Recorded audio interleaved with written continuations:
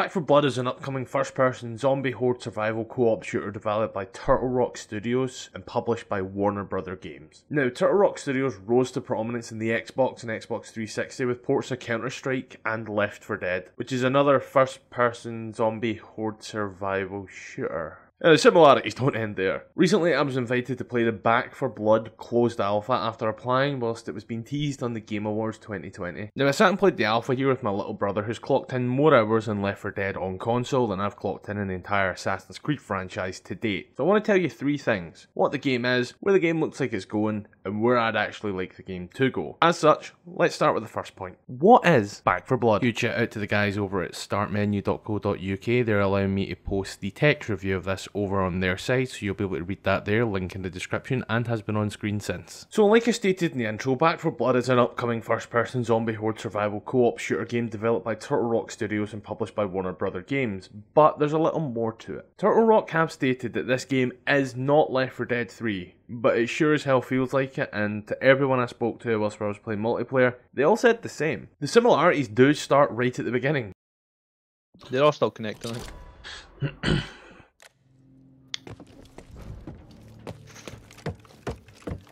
This is a decent team.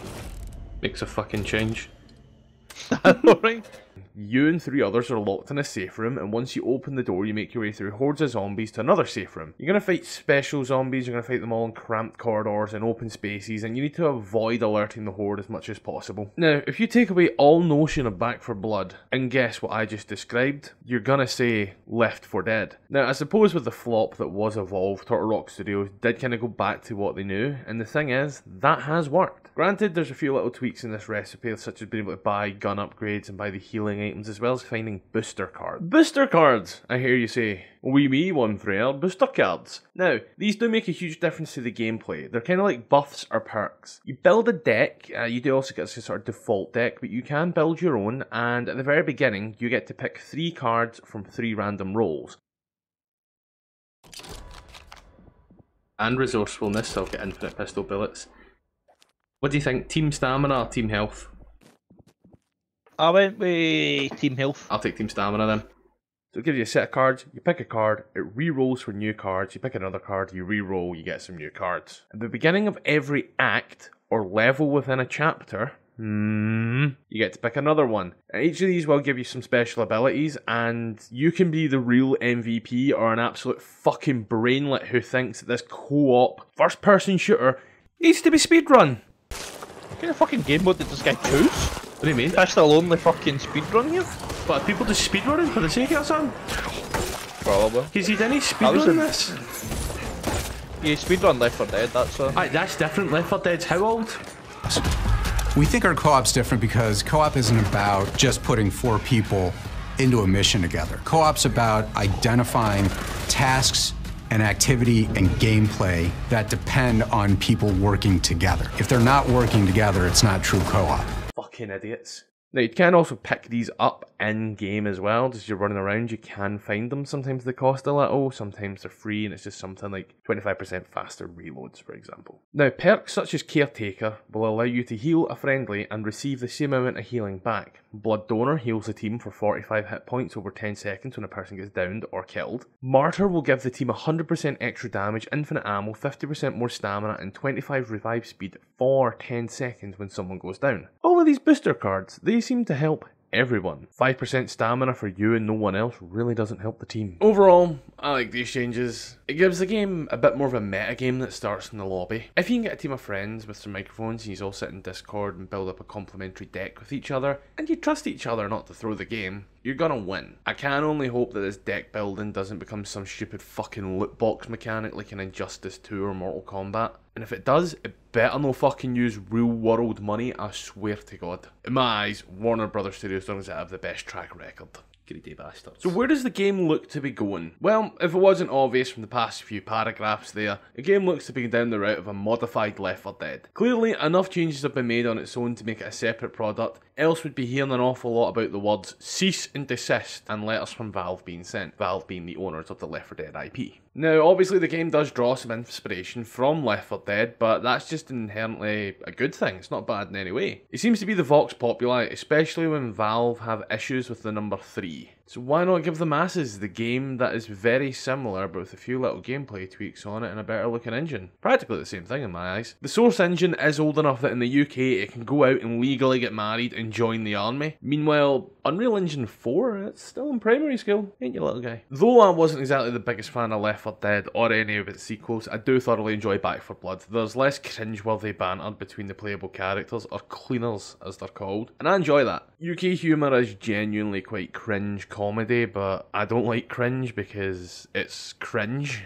Go figure. With all of that said though, very little banter means you can actually focus more on the sort of overall story that's going on and killing the Ridden. The Ridden is the canonical name for the zombies, but let's be fair, we're just going to call them zombies, ain't we guys? Same way we're going to call them boomers and witches and tanks. So where would I like the game to go? Honestly, believe it or not, I'm actually loving this trajectory that's been plotted by Turtle Rock Studios. If all we need is a few more levels and the other 4 cleaners, then so be it. Keep everything else as it is. Granted, do work on that difficulty. It took me 6 hours to complete the alpha, fully, on easy. It's difficult. This is normal? This cannot be normal. Like, not even normal classic. No, there's no way this was classic. 100% this is classic, mate. I set it that way. Now that's not necessarily a bad thing, they are focusing an awful lot on replayability, but what happens when you crank it up to medium? Well, you soon realise it's not a fucking gradient, but it's a set of stairs and it just plateaus at that difficulty when you die. The worst part is, when you do die, you lose half your health, so you become less prone to taking fights. So then you become a liability. And then when you actually do die, because it's like Left 4 Dead, where you end up being trapped in something or in a closet, 3 people need to take on a ton of zombies, and it does just become really hard. Right, Reddit, this has got to be 1 difficulty up, so let's do 1 up. There's 3 difficulties, this is the medium difficulty. The game director is a good feature sometimes. It is implemented to make every experience a little bit different, but they're all the same. It's really hard to notice when you have these preordained scripted events. At some point, it just feels like the RNG tables are shafting you. In level 2, you get an ogre, and it chases you into the tunnels. It meets you at the end of the tunnels, and then that's fine. At the beginning of level 3, there's an ogre straight as you open the door. In 9 out of my 10 playthroughs, there was only 1 time there was no ogre in level 3. We bought an awful lot of grenades for nothing. So yeah, dial it back a little in terms of that difficulty. And remove scripted events, because if you're going to have some scripted events like that, have a pool of scripted events. Make it that the RNG there is more than this one thing. The ogre is a huge behemoth, but it can be beaten. When you have an immovable object like that and you beat it, it loses all sense of threat because you know how to beat it. It would hinder further playthroughs if it wasn't random, if you will. Maybe have an ogre, then, I don't know, a huge horde that you just have to fight through. Multiple sirens, which are essentially like the witches that can alert the horde. Things like that, so you're not just fighting the ogre. I get that it's an alpha, this is just an idea. The alpha game will not be reflective of the overall finished product, I am aware of that. However, like I said, this is just an idea. So if you haven't harkened on about an awful lot of things that are similar, let's try something that's completely different.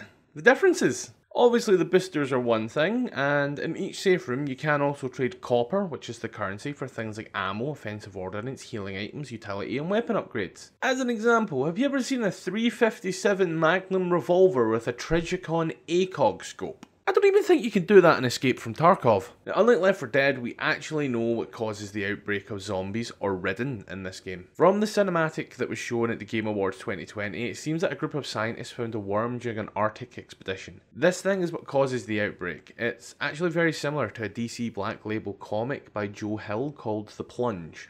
Except the Ridden aren't sentient alien worms who need a human host body to communicate. Apart from these changes, there's just a few little minute ones, such as, more than 4 playable characters, 4 arcs inside a level, more guns, some streamlined controls, so long gone are the days that LT or right click was to melee. In conclusion though, I have enjoyed my time with this alpha more than I enjoyed most of my time with most betas that I've played, to be honest. I feel the reason for that though is because this feels more like a vertical slice over a full-blown alpha build. To be fair though, the team have done 2 very similar games in the past, so this as a project must be that little bit easier. Now I will be buying this game myself on launch. Back 4 Blood will be available for release in PS4, PS5, Xbox One, Xbox Series S and X and PC via Steam and the Epic Games Store. It is slated for release for a June 22nd, 2021 release day, and the developers have said that if you missed your chance to play in this alpha, there may be future alphas and betas coming up, so keep a little eye out there. I myself will be doing a full-blown review whenever I can.